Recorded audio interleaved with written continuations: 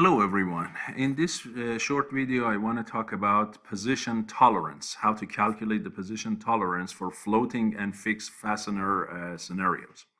So we call a floating fastener scenario when you connect two objects together, you fasten them together with a bolt and clearance holes. So here you clearly see that there is a gap right here between the hole in the objects in these two blocks and this bolt. So we call it a floating fastener.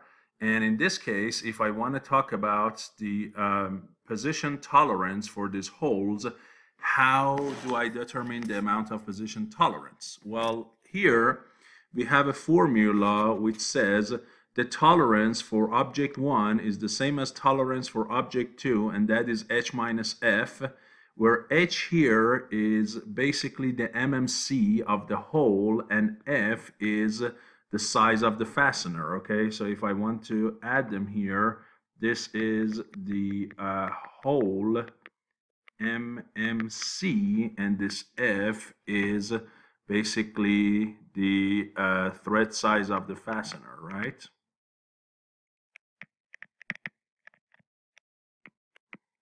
So in this case, let's say that we are using M10 bolts, right? So these guys are M10, and the diameter for these holes, this diameter here, right? This guy is phi, and the phi is like 10.2 to 10.4, right? So between 10.2 and 10.4, this is the limit you have, and clearly both of them are bigger than the size of the shaft, so it's a clearance hole. And you want to what? You want to know how much position tolerance you are going to apply for both of these holes. Now, let's say it's for both of them, so we use a 2 times, okay? And so if I want to put a position tolerance for these, so here we go, we say position tolerance, and it's a phi, it's a region, how much we'll find out, and then with respect to some datums, right? Let's say A, B, and C that we can have for this case. But here the goal is not to put A, B, C on, the goal is to find how much of tolerance to put for each one of them. And in this case, they are equal, and the value is MMC of the hole, which in this case, that's 10.2. And then minus what? Minus the size of the thread, which is M10. Okay, so it is going to be 0.2. So both of these parts, the top one and the bottom one, they both will get what? They both will get 0.2. Okay. So if you have it on both of these objects, both of them will get a 0.2 tolerance zone for the position. The floating fastener scenario, the other one we have is called fixed fastener, and this is when you have this like bottom part here with no clearance hole and it's threaded, so there is no gap between the fastener and the part, or it could be a tight fit hole with a dowel pin. Okay, in this case we call it fixed fastener scenario, and what you do is there is this formula that says here basically T1 and T2 for the top part and the bottom part, or the unthreaded and the threaded, they are equal, and they are both equal to what? Equal to half of the difference between H and F. So you get 50% of this total tolerance H minus F. To T1, you give half of it to T2. But there is this modified formula which says no, don't give the same to both of them. Why? Because threaded holes are much harder to machine and manufacture.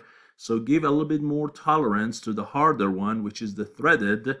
So give like 75% of this H minus F to T2, the bottom part, and get 25% of that to T what? To T1, which is the part with a simple clearance hole, okay? And there are some videos or some books I have seen that mention the 40-60 rule. So use 40% and 60%, or some people say 1/3 and 2/3. And I've also seen 25% and 75%. And I think this one is like really conservative. And I prefer to go with this 25%, 75%, although those other ones are not really, it's not like those are not correct. No. So if you hear other percentage distribution between T1 and T2, it is fine. So in this case, if again we have the same scenario that this guy is M10 and this hole here is basically phi between 10.2 and 10.4.